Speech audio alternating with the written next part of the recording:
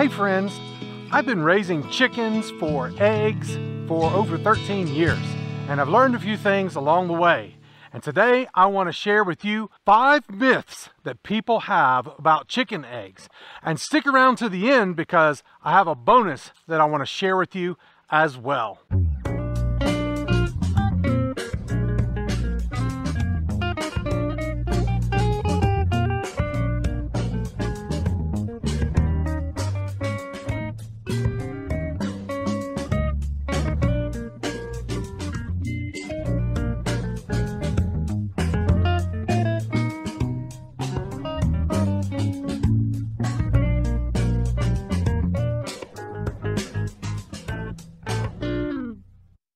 Myth number 1, I hear it all the time. Don't you have to have a rooster in order to get eggs? You don't have to have a rooster in order to get eggs. Chickens, on average, lay about 1 egg every day and a half. Whether you have a rooster or not, you're gonna get eggs from your laying hens. Now, what you need a rooster for is if you want to fertilize the eggs. But the hens will lay eggs whether they're fertilized or not. The fresh eggs that you get from your chickens are going to be some of the best that you've ever had. Myth number 2, brown eggs taste different than white eggs. That's a myth. There's absolutely no noticeable difference between eggs based purely on the color of the eggshell.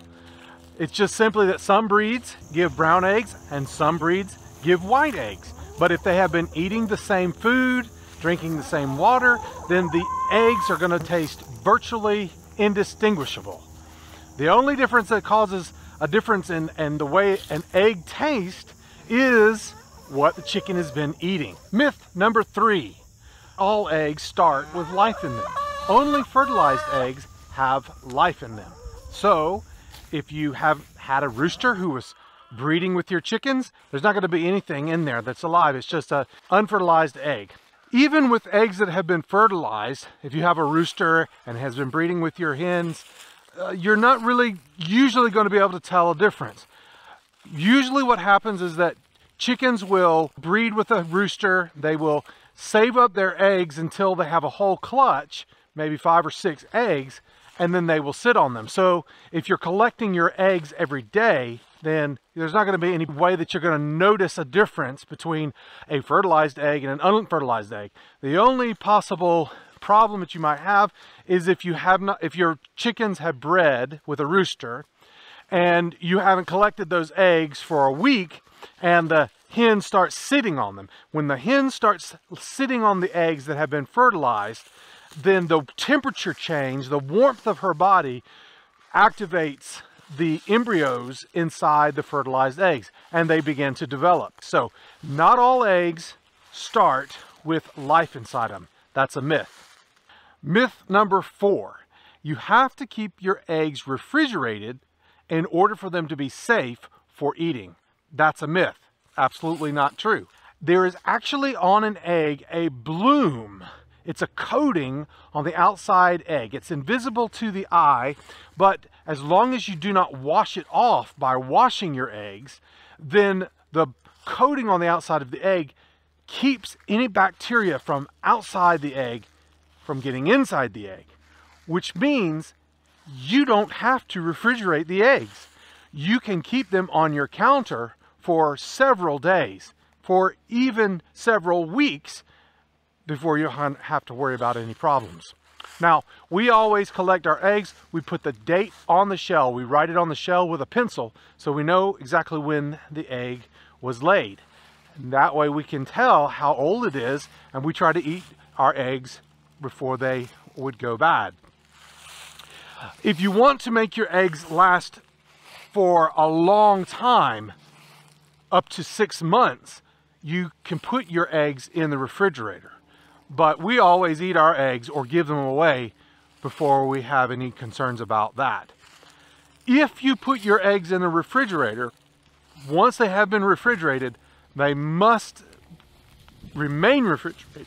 You can't take them out and warm them back up to room temperature. And the reason is because The change in temperature from cold refrigerator temperatures back to room temperature can cause condensation on the outside of the egg, and that condensation is water, and it can erode the bloom, the coating that is around the outside of the egg. And that can allow bacteria now from the outside atmosphere to permeate into the egg on the inside. So, number one, you don't have to refrigerate your eggs. Number two, don't wash them, just keep them on the counter. Number three, if you refrigerate them, keep them in the refrigerator and don't pull them out. Myth number 5, raw eggs are better for bodybuilders than cooked eggs.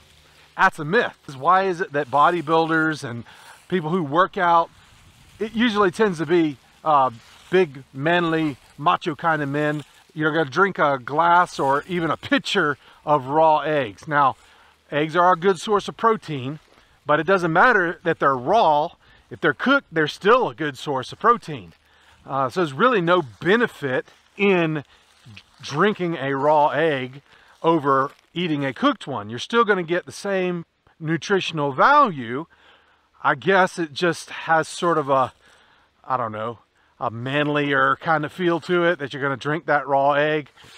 I don't know. It's not for me. If you like raw eggs, knock yourself out. But be sure that you're eating raw eggs that are fresh, because the older they get, the more likely it is that they might have some kind of contamination or something in them. So speaking of that, how long can you keep eggs? Research shows that unwashed eggs kept in a refrigerator can be kept for up to 3 months if they're in an egg carton.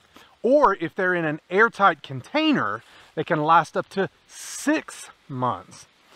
So, eggs last a long time.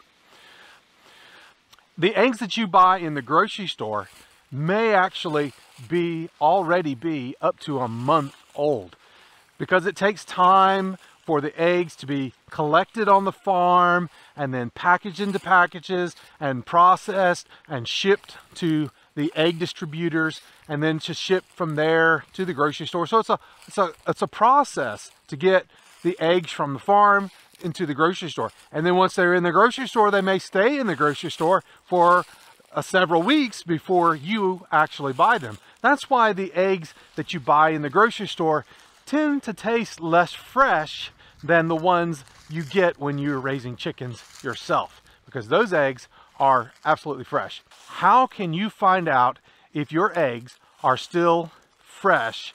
Is a very simple method that anybody can do.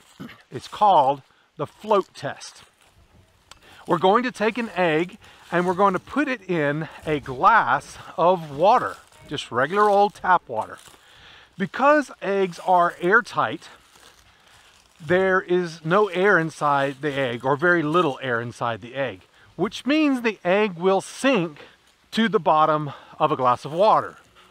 However, over time, as the coating on the outside of the egg begins to degrade, more and more air will begin to go in through the shell inside the egg.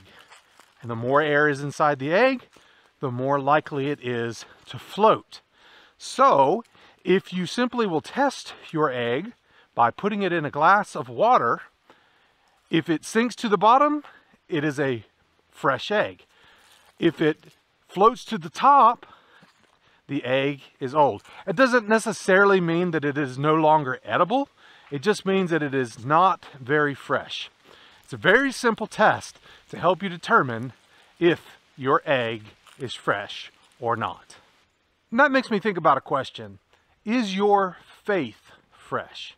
Hebrews 11:1 says, "Faith shows the reality of what we hope for. It is the evidence of things we cannot see." How fresh is your faith? Or has your faith become stale? Have you forgotten all that God has done for you, and you're beginning to worry about struggles that you might have in your life, or anxiety about things that might happen? There's always opportunities for us to have anxiety. We never know. There's so much that's unknown in the world. But when our faith is fresh, we are trusting in Jesus because he's never going to leave us or forsake us. He is the creator of the universe. He has the power to take care of any problems that we have. And he loves us unconditionally. We know that because he gave his life for us on the cross. And he is all-knowing, which means he has the wisdom to tackle any problem that we have. So if Jesus is on our side and he's taking care of us, what do we have to worry about? Why do we have all this anxiety? It's because our faith has become stale. We've forgotten that Jesus is there for us and he's going to take care of us. Even if something goes wrong, even in the trials of life, even in the difficulties, that's what fresh faith tells us. But when our faith grows stale, we begin to forget all that God has already done for us and that he will be there for us no matter what. And we begin to think that it's all upon us. It's resting on our shoulders, that we've got to do something to make things happen. And that if we can't, because we know that we are weak and we are frail and we don't know, and sometimes we just are lost in a situation. But it's not up to us. Our fresh faith tells us it's up to Jesus. So, what do you need to do this week to help make sure your faith stays fresh? I challenge you to do what it takes. Spend time with the Lord, walking with him, thanking him, remembering all that he's done for you. Go back and think through your life of all the ways that God has taken care of you. And be encouraged so that your faith will be fresh. And then let's get out there and let's grow and be fruitful.